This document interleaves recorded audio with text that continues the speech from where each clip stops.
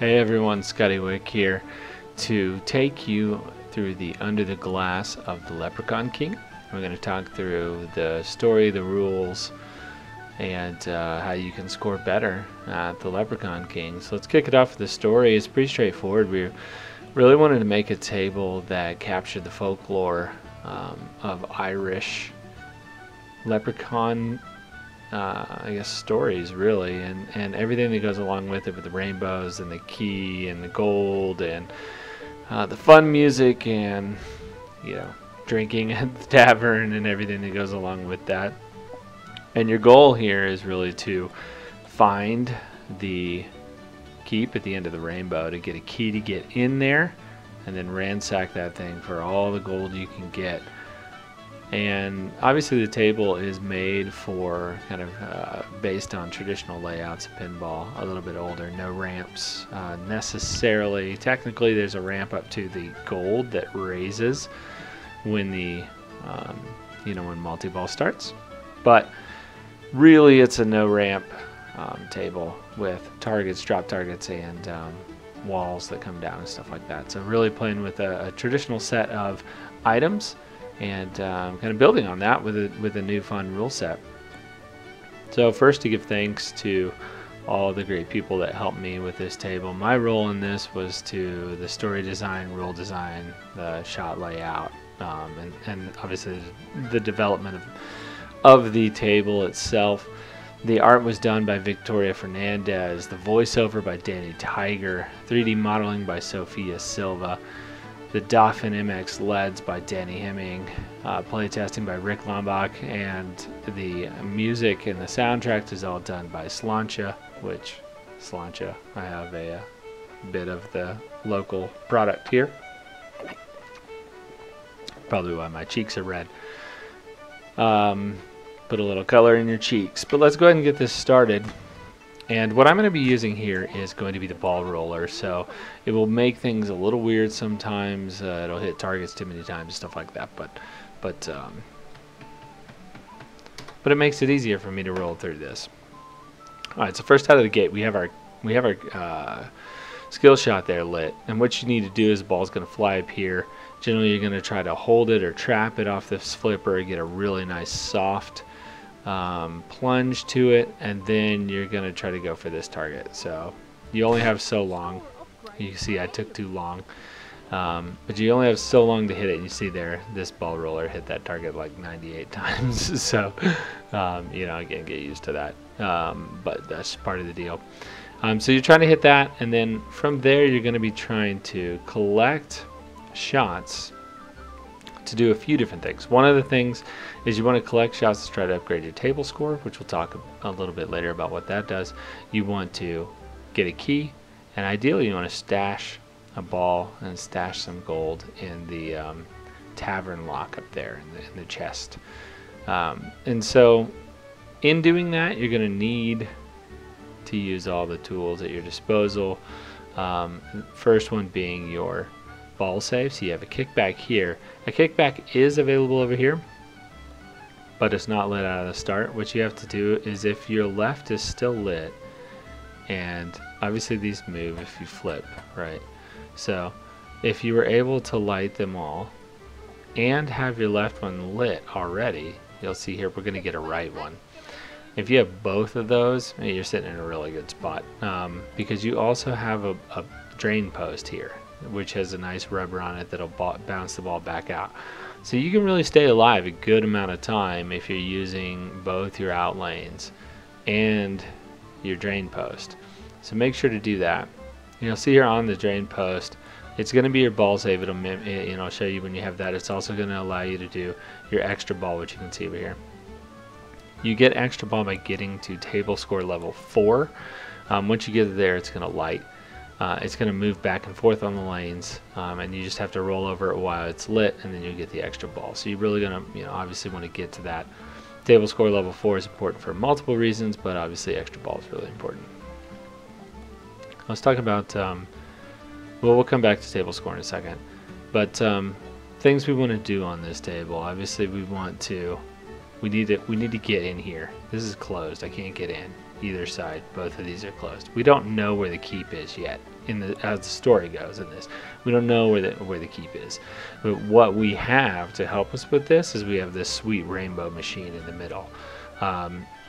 And what that's going to do is when we power this bad boy up, it's going to show us where the keep is. So we're going to be spinning this.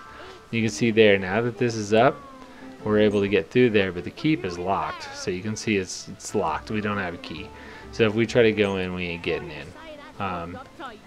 So to get a key, obviously, right here, we're going to hit that key. Going to pop it there and drop in. So now we have a key. So we're sitting in a good spot. And again, sorry, this ball roller hit the thing 98 times. But you can see here, this is lit to go collect the gold. We have both the rainbow and the key. But you're going to want an extra ball in that multi-ball. And to do that, you need to stash the gold here. You can see this leprechaun's having a good time. He's got a big frothy beer. We're going to lock it in the tavern and get an extra ball locked. Now when we go into multi-ball, we're going to have an extra ball, which is pretty awesome. And that's going to be awesome for a few different reasons. But obviously you want an extra ball in multi-ball. It's going to make it easier to score higher. So let's talk about scoring higher. This is where this table gets a little tricky and a little awesome. I would say this is the most awesome part of the table. So it is going to be a little difficult, so let's think through about how it is. Every shot on the table is the first part. Every shot on the table is a multiplier of the table score. So let's just say, for example, that this right here, this rollover, was 10 points. Well, it's only going to be 10 points if I'm on table value level 1, which you can see on the back glass over here on the left, that I'm 1-9. And what that means is that I have all 9 here. I'm up to 90, but I'm still table value 1. So it would still be 10 points for that rollover. Now if I got table level score 2, now it's 20 points. Table level score 3, 30 points, 40, 50, 60. So on level 1, to get to level 1, it's 9 shots. Each shot fills up one of these. And then you can see here I've got my table score upgrade flashing at me. It really wants me to do that. And it is crazy important to do that. Because now, and this might hit it enough times that it'll go up twice, so hopefully not. Yeah, so I just cut it up once. So you can see there my table score is upgraded. So now everything is essentially double points. So like, you really want to get your table score upgraded fast, right out of the gate, because you're going to want that. And so when we go into multi-ball here, all this applies to multi-ball, in the fact that your jackpots, they start at 100,000 for a jackpot, but I'm a table score level 2, so for me now they're 200,000, which is already way, I mean, why get a jackpot for 100,000 when you can upgrade your table and get it to 200,000? And if you think, keep going all the way to 9 or all the way to 6, then yeah, it just goes up and up. The problem is, and where it gets hard, is that was only 9 shots for the first time, which easy enough, 9 shots, no big deal, I can do that. But next table score is going to be 27 shots. All the way, it goes exponentially up, all the way until where if I were able to get max table score, which would be 6-9. So essentially level 7. If I get to level 7, that's 540 shots at that point, which is doable. I know some people who've done it, but man, that's a big old day to try to get that many shots. And the thing is it restarts every ball. So you need to really pile it on if you're gonna get there. Have some pretty long, good stretches there. So what we're going to do, it doesn't restart from the start, I should say. It restarts from the level you're at. So if you were at 6-8, we go back to 6-1 at the start of the ball. So you need to cap it per ball. Yeah, so we have everything open. So obviously jackpots are doubled. They're going to be 200,000 instead of 100,000. And while you're in jackpot, you have the ability to relock the balls here.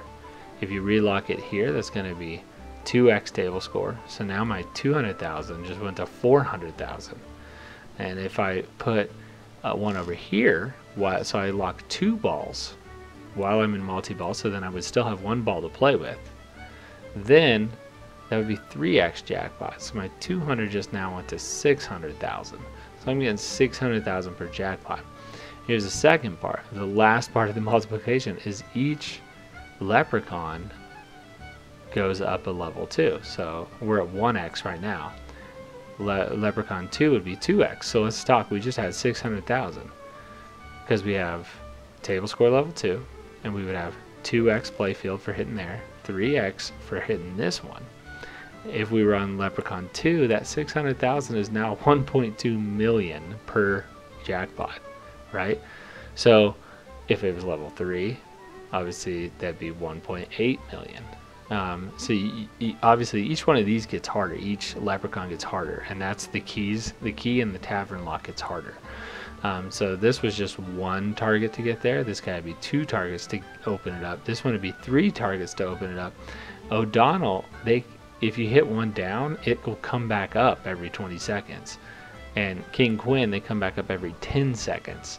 So it's really hard. I've never gotten there. But again, I know people who have. But really hard. So let's go ahead and start this multi-ball. And I'm just going to take the ball roller off and play it and see what I can do. I probably won't do that well. But what I want to do is I want to try to hit the pot of gold up at the top here. So up here, this pot of gold. I want to hit that pot of gold. And if I do, it's going to turn all the balls gold, which is super fun. And then, I mean, ideally I want to lock some balls so I can multiply the table and just really get these jackpots going. So I'm going to play this one, and we'll see how it goes. Oh, I dropped the ball somewhere. Where did it go?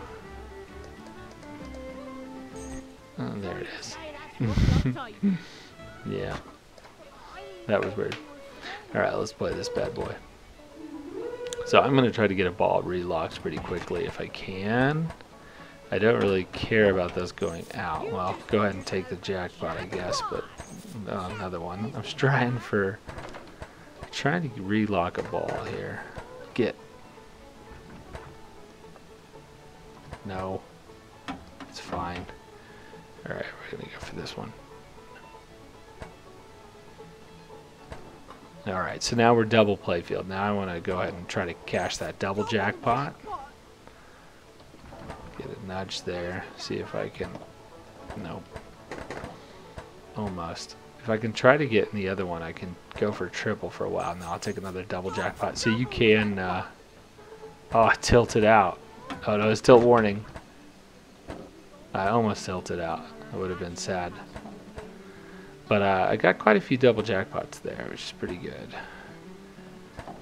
And now I would try to power up the rainbow machine again. Hopefully I'd be getting my table score up, because that way it's going to boost me. I got up to 3 million there. So not bad, but you're gonna need a lot higher table score value and maybe some triple jackpots. You can see also the key has now got 2 targets in front of it, because this, as well as the tavern up there, as the we're on the second guy here, and he's harder to get to. So everything's going to get a bit harder. But this table, again, it's going to be based on old school table style. So you need to be using all your traditional tricks, your flipper pass, post pass there. Backhanding items, whether that's going backhanding through the rainbow or trying to you can get the key by backhanding if you're so clever, if you give it a little guy and then right like that. So that was really lucky I did that the first time. But obviously want to take that score upgrade. So yeah, it should play like a traditional table, and a lot of fun stuff in here. Each leprechaun that you get to has different callouts, so that's fun too. Each one is a different character. Some are a little bit more angry than others. They sound somewhat the same, but one might be a little more fun, one might be a little more angry. Anyways, hope you guys have fun with the table. That's my walkthrough, and you know, sláinte to you, and have fun playing the table. Thanks guys for playing.